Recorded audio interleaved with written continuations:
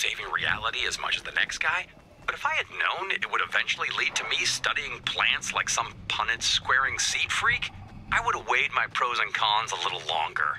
But here we are. Ugh, so, can you find a seed for me? I need to run some tests.